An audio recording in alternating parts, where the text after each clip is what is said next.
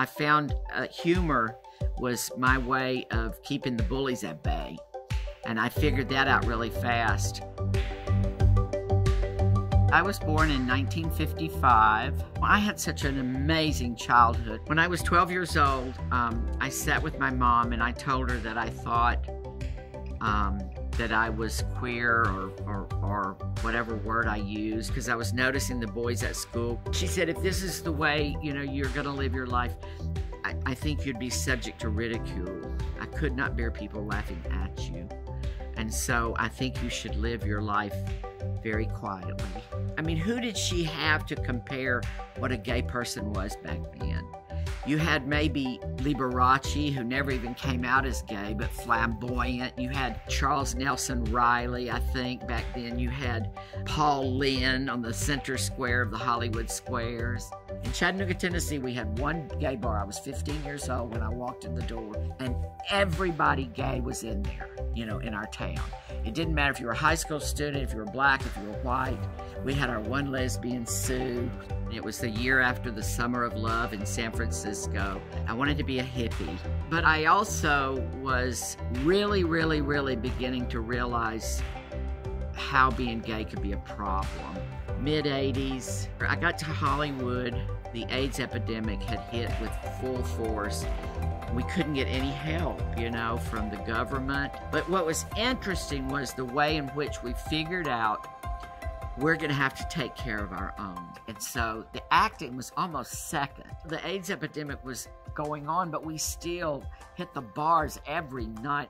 I realized you would go to these bars and you would see producers, you would see fellow actors, but during the day, it was very wink-wink. My big journey into my queerdom was my sobriety. And I had both a gay manager and a gay agent. And they would tell me, butch up, I gotta butch it up. I wore cowboy boots back then. And I had this enormous mustache. And I look back on those pictures and honey, you were not pulling it off. And so when I decided, okay, look, this is a marketable package here. This is what you're gonna get. That was a big lesson I learned, was that I can be a little effeminate. I've worked solid since then, solid. As you get older, you're not as self-conscious. When you're young, you worry so much about what people think about you. I would like for the young generation to get involved. And what I tell people is, this is such a secret, it's a source of my shame.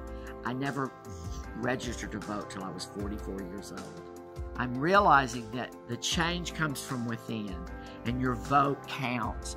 And if you're young and you're gay, the LGBTQ community, you have to vote. Even if you just get involved on that level. The best thing that I think that came of the Stonewall generation was that we realized, look, they're coming in and beating us up in this bar in New York, and now we're on our own and we got to take care of our own. I think we grew up with so much prejudice and so much fear. I think that's what Stonewall was about, was that, look, all we're trying to do is get together in this little bar, you know, just all of us, and you bring the police in and drag us out? Okay, enough. And we've become a force to be reckoned with. And that all happened within our generation. I mean, who would have thought? Who would have ever thought?